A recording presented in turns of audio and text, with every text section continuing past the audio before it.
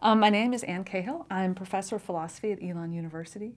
I work in feminist theory. My research interests happen at the intersection of feminist theory and philosophy of the body. I'm the author of Rethinking Rape, which was published in 2001 by Cornell University Press, and Overcoming Objectification, which was published in 2010, 11? One of those, by Routledge. You know, my definition of feminism really depends on the audience with whom I'm speaking. I'll tell you the one that I've developed for undergraduates who are new to the profession, but even that's a work in progress. I use the definition of feminist that goes like this. A feminist is someone who believes that women are systematically disadvantaged in society by virtue of their gender, that systematic disadvantage is not natural or necessary, and three, that disadvantaging should be undone. To me, that's a good general definition, but it's feeling more and more dated too, precisely because of the centrality of women to that definition. Mercifully enough, feminism is becoming more and more conversant with intersectionality, conversant with the ways in which gender as a hierarchical system disadvantages lots of people, not all of whom identify or present as women. So that part is feeling a little outdated, even though I still use it for people who are new to the field. Probably in a more sophisticated way, I would say that feminism is the systematic, or let me start over. Feminism is the study of systematic injustice, primarily but not solely related to gender. And at its heart, there is an interest in how injustice that's related to gender intersects with and is affected by injustice on a variety of other axes. I actually discovered feminism at exactly the same moment I discovered philosophy, and that was in high school. So the two, even though the philosophy class I took in high school had nothing to do with feminism, and the feminism that I was exploring in my literature class didn't have anything to do with philosophy. They were simultaneous discoveries for me, and they were just transformative. So my first entree into feminism was The Color Purple by Alice Walker. And some other feminist texts, but that was the first one. And to me, feminism just had this power to explain my world in a way that nothing I had discovered until that point had been able to. And able to explain it in a systematic and intellectually satisfying way. I grew up in a very traditional family, which had lots of wonderful aspects to it, but it was fairly traditional in terms of gender norms. And I was starting to chafe against those, but didn't really exactly know why. And suddenly here feminism was a whole set of concepts, a whole just wonderful smorgasbord of language that I could attach to my experiences. And one of the really powerful things to me about it was that it was the emphasis on systematic injustice, that this wasn't about bad actors, this wasn't about mean people, this was about systems of power in which we were all implicated in different ways. So that was just a very, very powerful discovery. At the same time, I was discovering philosophy, and very fortunate in the United States to discover it at a high school. I went to a private high school with a one-semester class in philosophy. And the discovery of philosophy, for me, it was like walking into a room or a party where everyone was talking a new language except I knew it, and I didn't know these people were already here and having this conversation that I wanted to be part of and that had been going on for some time and that I could join. So in both cases, they were really intellectual homecomings, and they have continued since that time. I started thinking about sexual violence in graduate school because I stumbled across this interview with Foucault, where Foucault said, well, you know, sexual violence shouldn't be any different than getting hit in the face. And I had this immediate visceral reaction to it that said that is so wrong. But what compelled me intellectually was the realization that that felt so wrong to me, and yet it resonated with a dominant feminist school of sexual violence, namely the one best personified by Susan Brown Miller. So here I was as a feminist and as a feminist philosopher saying that is so wrong, and yet it's so similar to what not only a dominant philosophical school about sexual violence said, but a philosophical approach to sexual violence that had really filtered down to the culture. I mean, it's what you would hear on talk shows, right? It's not about sex, it's about violence. Well, that's what Foucault was saying. And yet I thought it so badly misrepresented women's experiences and the meanings that sexual violence had in our contemporary society. So that's where I started. And as I got into it at the time when I was writing Rethinking Rape, there was a real dearth of feminist scholarship on sexual violence. From my perspective, the conversation had almost completely come to a halt with Catherine McKinnon in the 1980s. And her approach had been roundly criticized by lots and lots of different people. But as far as I could tell, no one had come forward and presented a better, more robust alternative. In the interim, we had had all of this flowering of especially continental feminist theory that had all of these conceptual tools that I found so compelling, but that no one had used to say, well, let's take another crack at sexual violence and see if we can improve on these two dominant schools. So that's what Rethinking Rape tried to do. I'm really happy to say that in the last 10 or 12 years, there's been this real growth in the feminist scholarship on sexual violence and some just incredible books. Susan Bryson's book came out right after mine, although in my mind, hers comes before mine. I thought it seems more foundational somehow. It's just this incredible book, Aftermath, that is so insightful, not only about sexual violence, but also about trauma in general, and about human beings, even more broadly speaking. But in more recent years, Louise Du Toit out of South Africa has a book that I find really compelling, just came out a couple years ago. Nicola Gavey, who, although she's a psychologist, does highly theoretical work. And I think her book, Just Sex, The Cultural Scaffolding of Rape, is just really great. And in fact, the article that we'll talk about today is a response to that book. Sarah Clark Miller is doing work in genocidal rape. So there's all of these new people producing new and really insightful work on sexual violence, and I hope to continue to be part of that. The article is a response, first and foremost. So Nicola Gavey wrote in her book, Just Sex, that there was an important flaw in my argument, which, always gets your attention. And she said that I too quickly assumed that women could tell the difference between rape and, for lack of a better term right now, non-coerced heterosexual interaction. And in fact, this move that I made was part of a critique of McKinnon, because I felt that McKinnon's approach, she conflates virtually all of heterosexual intercourse with sexual violence, or at least connects them so tightly that it's hard to distinguish between the two. And I thought this was a real mistake that she made, and that it left her with a theoretical approach that made heterosexual female agency virtually impossible, which I found just contrary to women's experience and too despairing of what we can hope for in this world. So as part of dismissing, or not dismissing, as part of disagreeing with McKinnon, I said, well, this is clearly wrong. Women can tell the difference, and it's important that they can tell the difference. Well, Nicola Gavey comes along and does this really wonderful book where she argues that there are sexual experiences that women have that exist in this gray zone.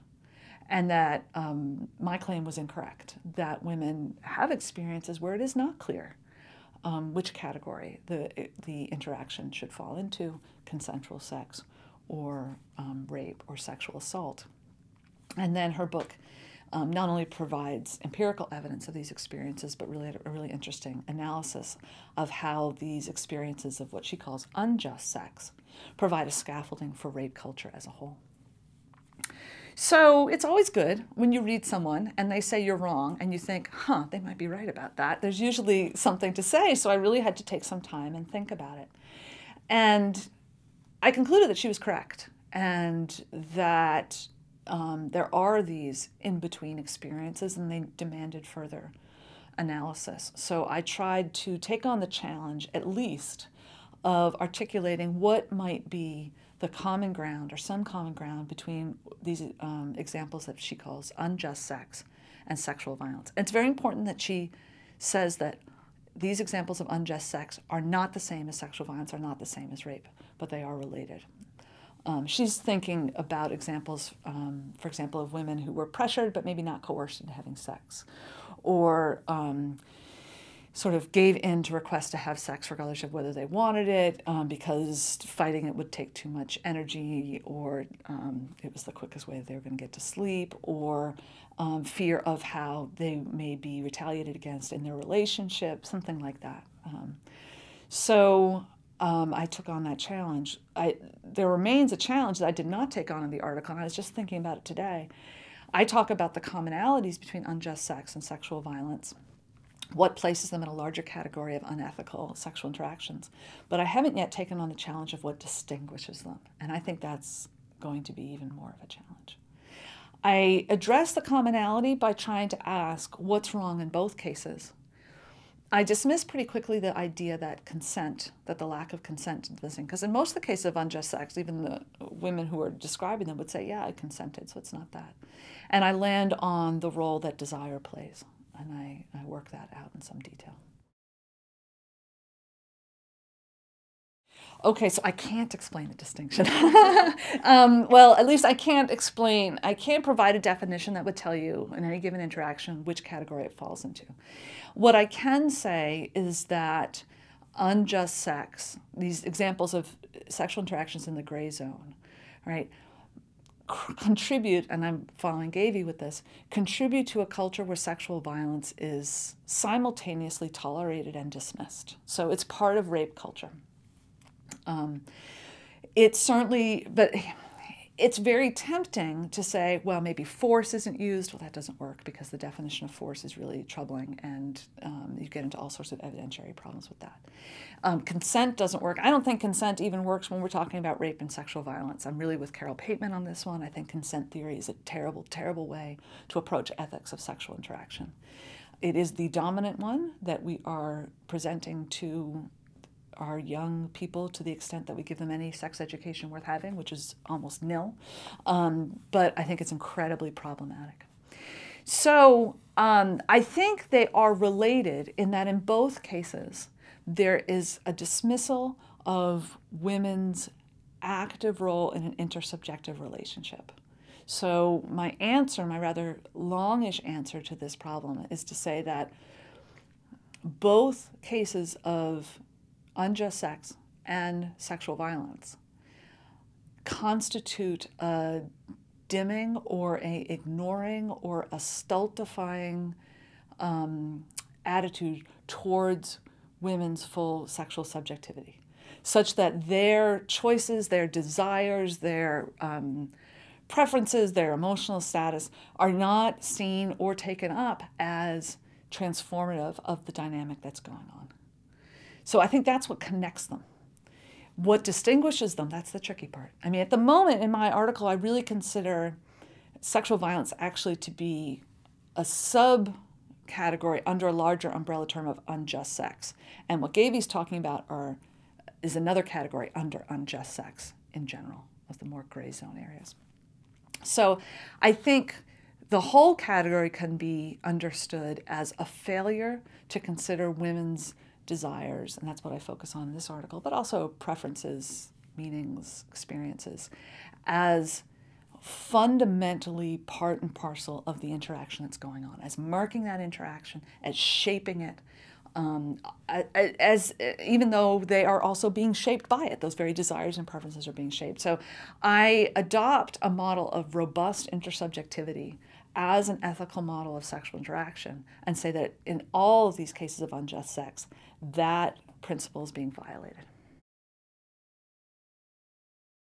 So rape or any act of sexual violence is understood as wrong if the woman, usually, because we still think in this way, and consent theory encourages us to think in this way, if the woman did not consent to the sexual interaction, if she did not give her consent. Antioch College, had this policy 12, 15, maybe even 20 years ago, where they articulated the need to get consent for every single sexual action. And they were roundly laughed at for this, even though our dominant approach to sexual violence makes that absolutely reasonable. Right? So consent theory really, especially with, with regard to sexual violence, really assumes that there's a male figure offering, and that may be even too positive, right? Proposing. And then there's a female figure who can either consent to this thing that is being proposed or withhold her consent. Now, Carol Pateman has a really wonderful, detailed analysis of how consent theory is mired in masculinist assumptions. In some ways, especially when I'm teaching this, I go a little more simplistic, and I say, what kinds of things do you have to consent to? In what situations are you signing a consent form? Surgery, jumping out of a plane, right? Something dangerous, something that someone is saying, now we want to know that you understand you could get really hurt by this. And generally speaking, you wouldn't want someone to take a knife to your guts and take something out. So we're going to make sure that you say this is okay, right? You give your consent, and we're all sort of double checking. Consent theory assumes that sex is like that, assumes that heterosex is like that, assumes that hegemonic heterosex is like that. And when we adopt the consent model, we really leave no room for female desire, because we're never, in dominant culture, we're never talking about women who are offering and men who are deciding to give or not give their consent. So consent theory really constructs sexuality in this very heterosexist way, this way that is centered on traditional gender norms that erase female sexual subjectivity. So that's one reason I think it's a bad idea. The other reason that it's a bad idea is that we put so much emphasis on this. Did she consent? How do we know she consented? What words, right? And yet, we are giving virtually no education to the youth in our society, either girls or boys, to talk about how to make that decision. We act as if, with the consent theory, that individuals have immediate access to their own desires and preferences, that they're relatively stable, and that they're easily articulable. Why would we assume that? Grown-ups with decades of sexual experience aren't necessarily good at that. We're not teaching our young people, here's what you might be feeling. Here's how to make the decision. What might you think is important in making the decision? How are you going to go about making sure that you're considering things you ought to be considering? What makes you feel secure in your own decision? Who else do you need to talk to? We're giving them no language of their own sexual topography. Not to mention, we don't give them a world which in general takes their consent seriously. And then we put all the burden on them in these cases to prove whether they did or did not consent. So I think when we focus on that in terms of sexual violence, we're really abdicating our cultural responsibility. I don't think it would be a good idea, even if we did all that education better, because I think it sets it up in a problematic way. But it seems to me particularly cruel when we give so little education, so little training. And I don't mean training in terms of telling them what's right and what's wrong. I mean training like, how do you check yourself? Learning how to feel what you're feeling, learning how to put words to what you're feeling, learning to talk to other people that you trust. This kind of fluency is what I'm talking about in terms of sexual subjectivity. So, yeah, I think a consent is a terrible, terrible way to understand sexual violence. So as soon as we move to the question of desire, at least we have secured a place for feminine sexual subjectivity. We've secured a place where we're able to say women, heterosexual women, might want sex. So this is very good. So we're already sort of moving the football down the field, as opposed to the conversations that happen with consent. But we've got a problem. It's very tempting to say that sexual interactions are ethical if both people, or more than two, want them. That it's the desire that makes the sexual interactions ethical. And it would be forcing a sexual interaction on an undesiring partner that would be unethical. The problem with that is that it doesn't really work very well, as it turns out. From what we know about recent scholarship in sexology and sexology that focuses on women, and not solely, but mostly on heterosexual women, it certainly focuses on cis women. It's really not at all sophisticated dealing with trans women. So there's lots of flaws, and it's pretty young. Most of the most recent scholarship was inspired by an article that's no more than 11 years old now, so it's pretty young. But some of this scholarship notices that women are more likely to have what's called responsive sexual desire. That is desire that's not spontaneous, but desire that is instigated by sexual actions on the part of another. And that this notion that first there's desire and then there's sex is really based on a masculinist model that is not likely to be shared with the majority of women. And it's important to point out here that, and the scientists are great about pointing this out, the people in mainstream journalism who take it up are not as great. The scientists are saying, listen, there are plenty of women who do experience spontaneous sexual desire. It's just that there is a marked difference between men and women as far as we can tell in this case. And there are other differences too that I go into in the paper. But if this notion that desire precedes sex is a masculinist model, then it's really wrong-headed to require both partners to have desire prior to a sexual interaction to make it ethical, because that's going to leave women, once again, virtually out of the picture. So I argue in the article that we can't just take out consent and throw in desire and expect desire to do the same work that consent did before payment and others, cut it off at the knees. But I'm not willing to give up on desire, because I think this notion of desire is so important in maintaining a space for feminine sexual subjectivity.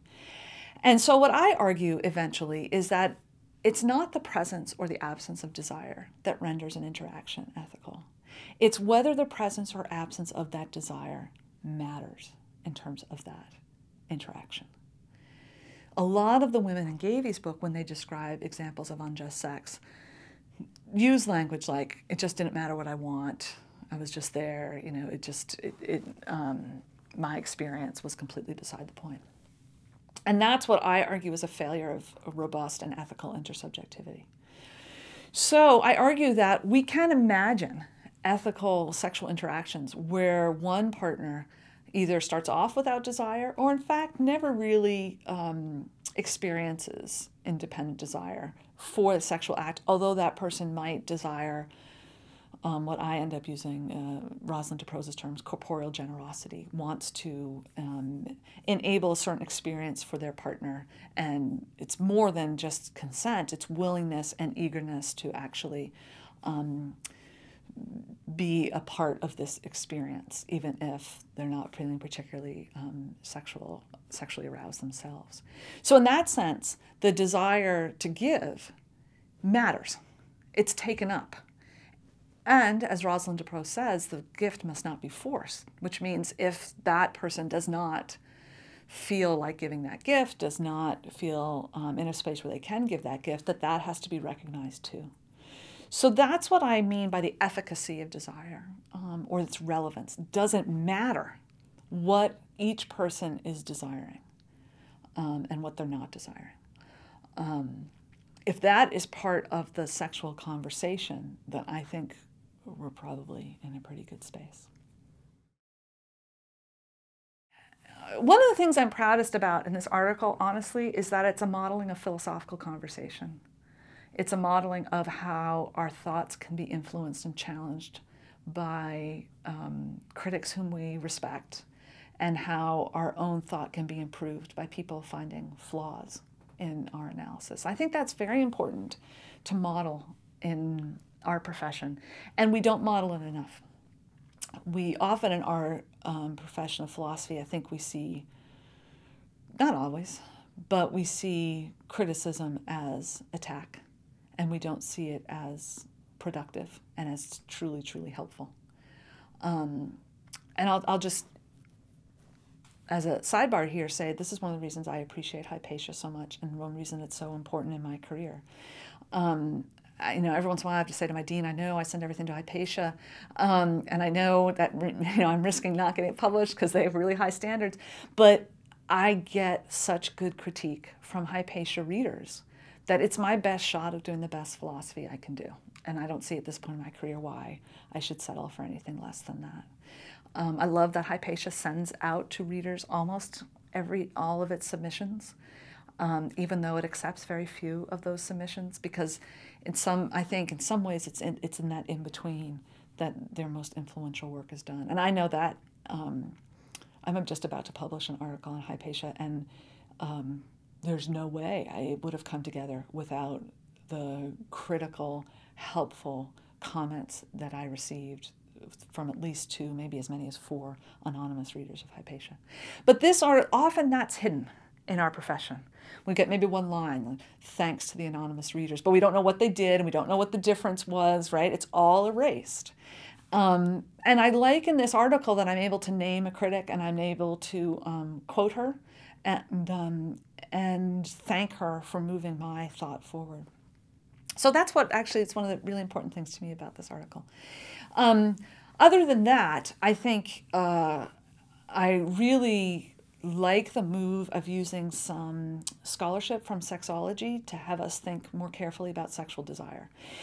It's not, we're going to have to think about it in many ways, and it certainly doesn't do all the work that we need to do, but it has some important insights that I think philosophers need to deal with. And I think there's still a lot of work to do on the questions of sexual desire. One piece of advice I would have is to be as conscious of and knowledgeable in the various venues, including Hypatia, that feminist philosophers have access to in this day and age that literally didn't exist 30 years ago.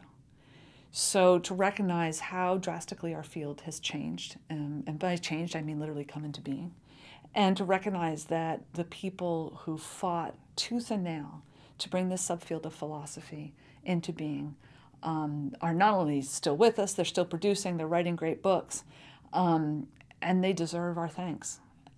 That is easy to lose sight of when Hypatia is so well established, and when we've got Feast conference that's big and wonderful and lovely, and we think it's been here forever and it always will be. Well, it hasn't been here forever. And we still have the opportunity. I feel like I'm sort of in between generations right now in my career, and all of us still have the opportunity to thank our